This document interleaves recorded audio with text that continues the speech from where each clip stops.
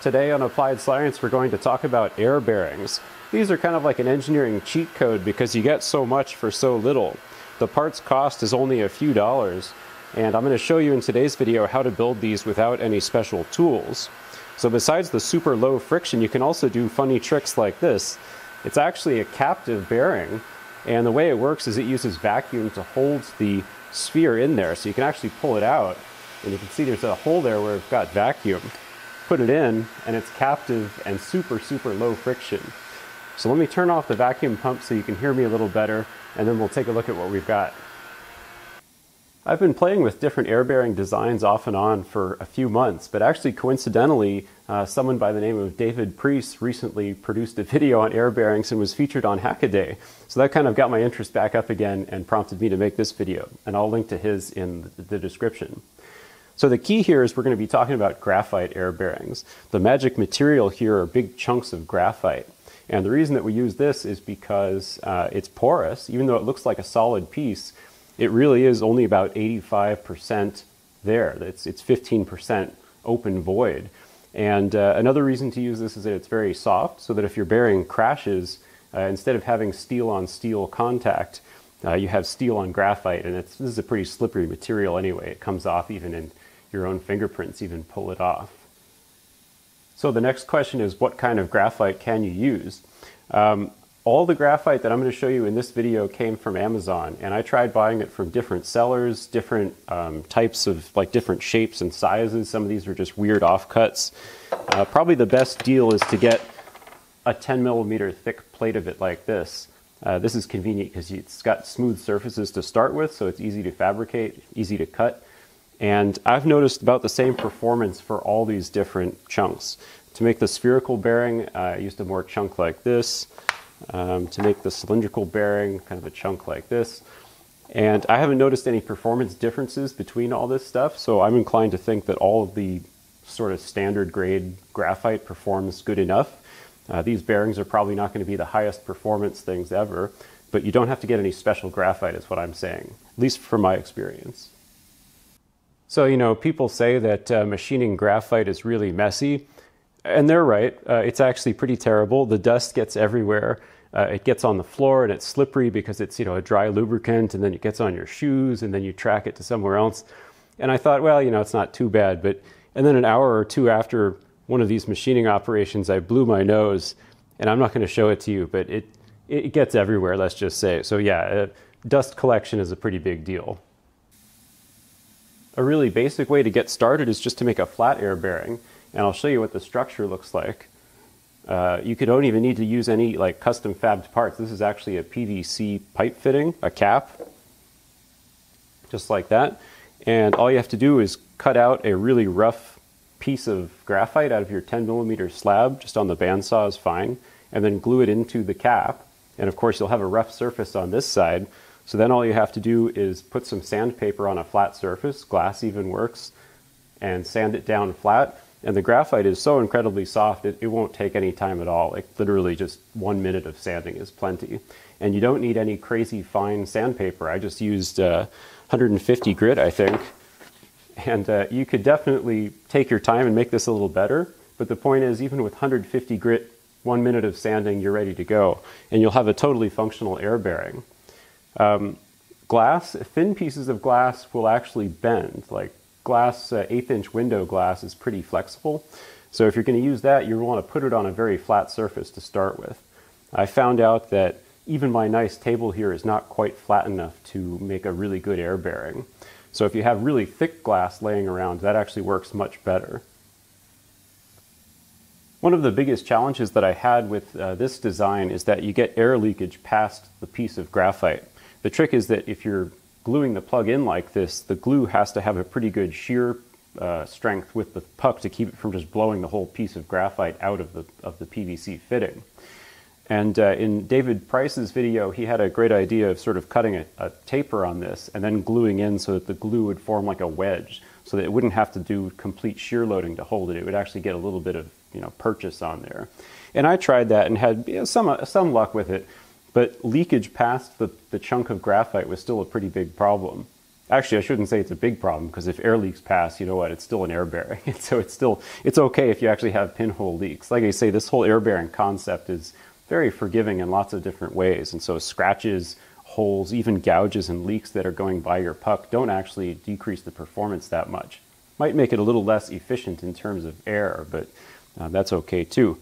So then I started making designs that were a little bit more captive to try to get around this air leakage problem.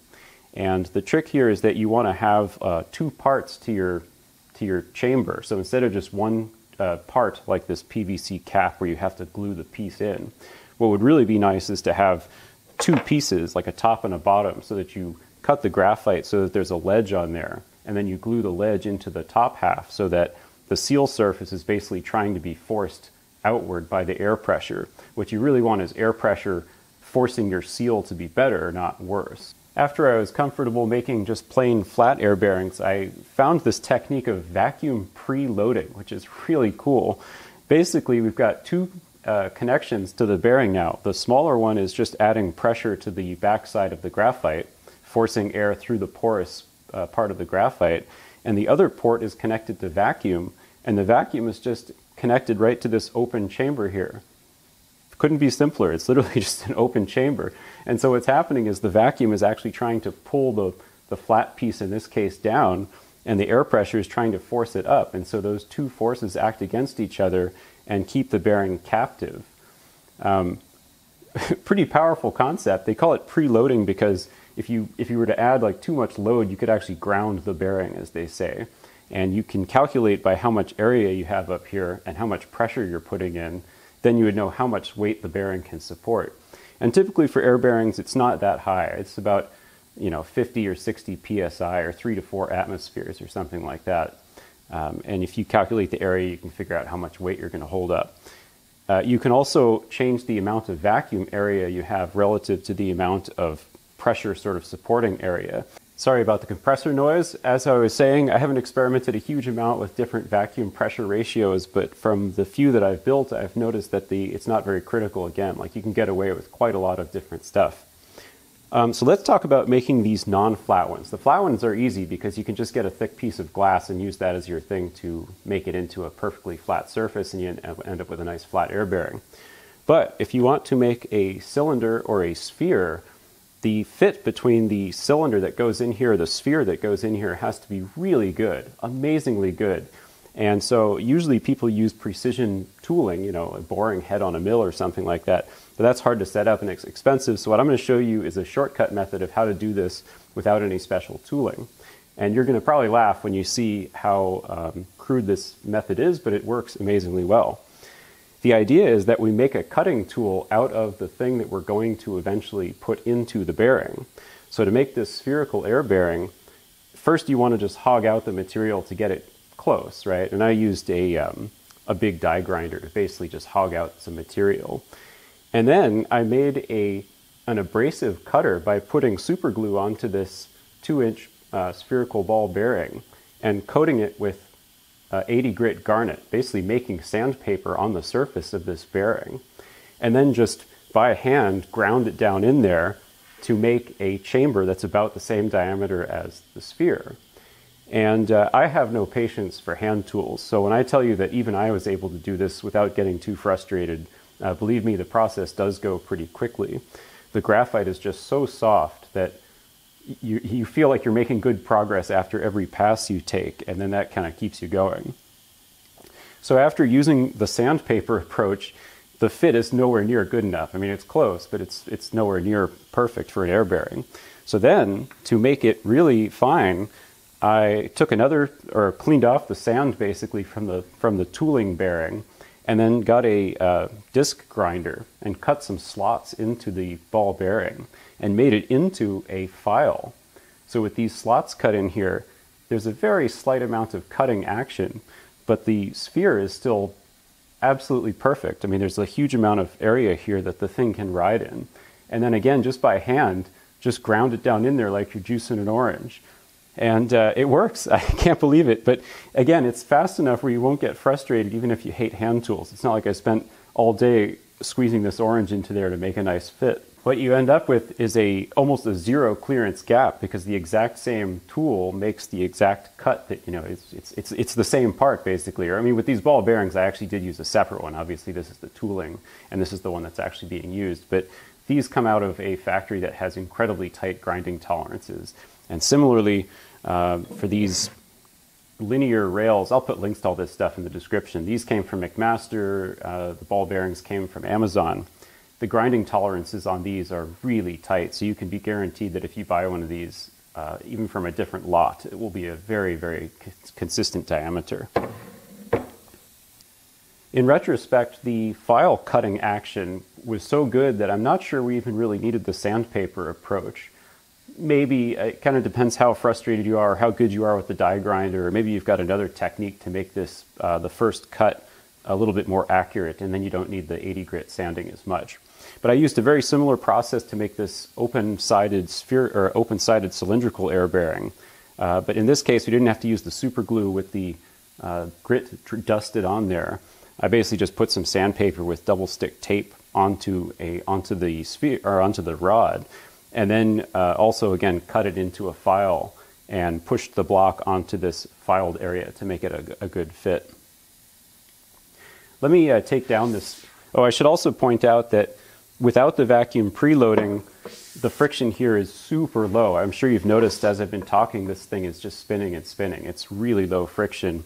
And as some of the air escapes past the side of the bearing, it actually keeps it going. I think once it's perturbed in a certain direction, the escaping air actually keeps it rotating. If I turn on the vacuum preload, the thing probably shifts geometry ever so slightly, and even though the friction is very, very low, it's not quite as low without the vacuum preload. So let me take this one down and I'll set up the big cylindrical one. I've got some magnets here just keeping it captive, and we're running at about 60 psi of input air. And I was a little bit concerned that this one has a lot of exposed graphite that doesn't really go into the bearing, and I was worried that like the air was going to leak out. But it turns out that the porous structure of it really, once it gets charged with pressurized air, even if you've got an exposed face that's not part of the bearing, that's not a problem. And one thing I've noticed is that with a setup like this, if this thing gets to be offset, the shaft will tend to tilt a little bit, and once you've ruined the air cushion, like once you've disturbed the consistency of that air cushion, it's no longer a bearing and the whole thing literally grinds to a halt.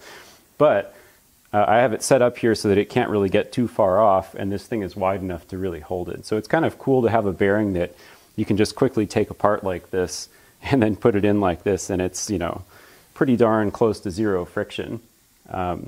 Another point is that the stopping and starting is very good. So even if you don't care too much about the overall friction, the fact that it takes tiny amounts of effort to get it started is one of the air bearing's kind of key features. There's no stiction, and then there can't be because there's no contact. Another cool feature of air bearings is that the wear is zero because the two parts are not touching each other. There's a tiny air cushion between them. The bearing can't ever really wear out. I mean, in theory, because there's no contact. In reality, dust and dirt and whatever gets in there and might scratch it up or something, but there isn't any metal to metal or moving part to stationary part contact, so it can't wear out. I ended up 3D printing these on an FDM printer and using Simplify 3D to do the slicing. And the idea is just that it's relatively cheap to 3D print objects of this size with FDM. And the air tightness of the 3D print is okay, it's acceptable, and the strength is also almost okay. I've had these up to about 70 or almost 80 psi and had one burst at just about 80. This has 3 outer layers and about 40% infill. So I would say they're almost okay, probably want to beef it up just a little bit more. Another technique that I used was to coat the inside surface with epoxy to kind of improve the air holding ability and also the strength a little bit more too.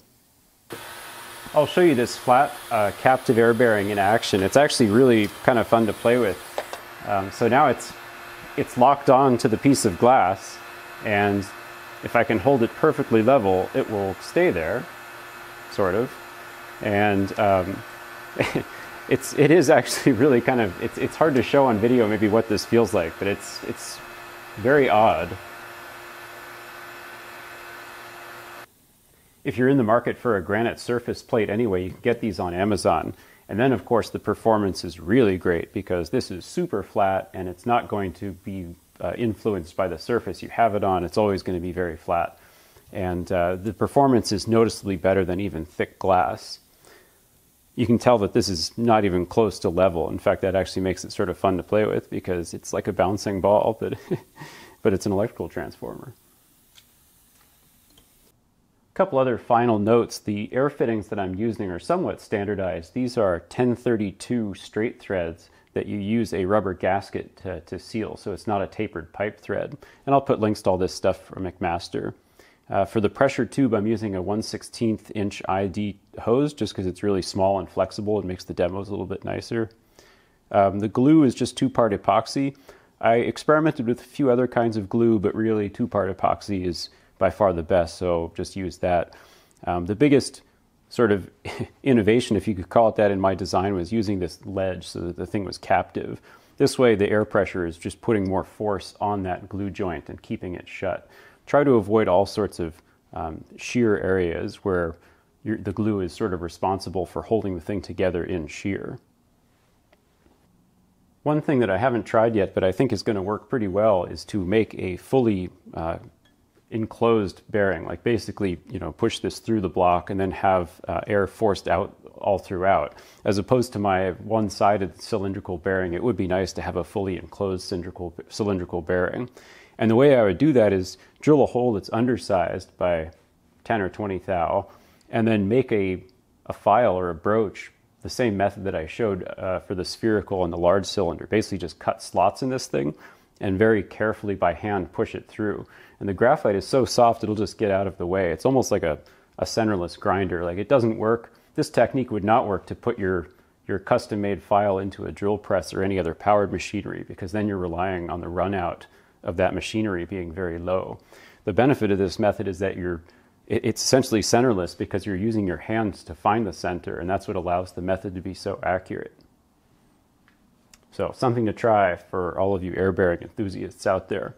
Okay, well, I hope you found that interesting, and I will see you next time. Bye.